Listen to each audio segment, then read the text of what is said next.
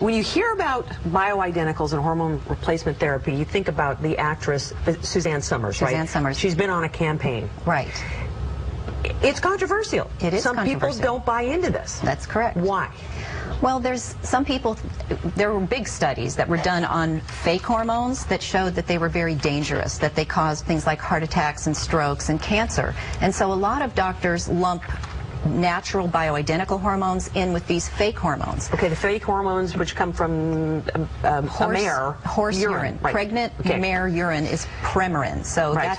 that's estrogen from a horse. It's not even human.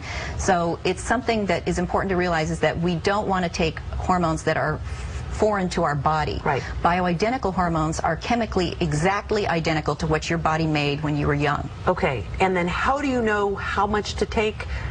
What fits the template of your needs? We do it partly by symptoms. I mean, when a person is feeling very well, that is a good sign that their hormones are at a good level for them, but we also do it by monitoring blood, urine, and saliva testing. Okay, I promise to get to the calls, but libido, this is really important. Yes.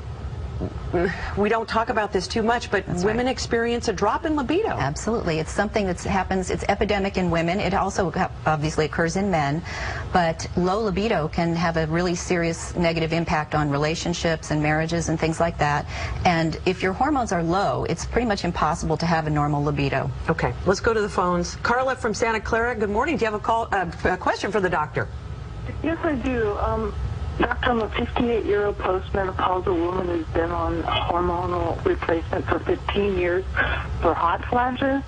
And actually, it's probably more like 16. And I quit them 3 weeks ago. I'm still having them, but not as bad.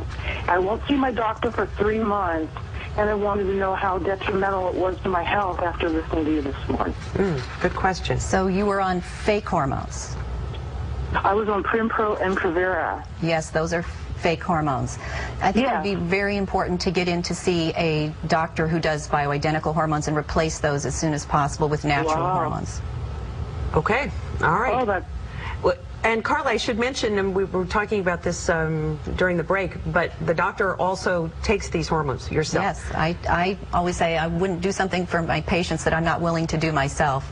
And I've been on bioidentical hormones myself for about a year, and my own OBGYN had put me on fake hormones prior to that, and I did not feel good, and I gained a bunch of weight, and I just knew that it was bad. And so I started going to the hormone conferences at that point and learned about it and started taking bioidenticals myself, and I feel a lot better.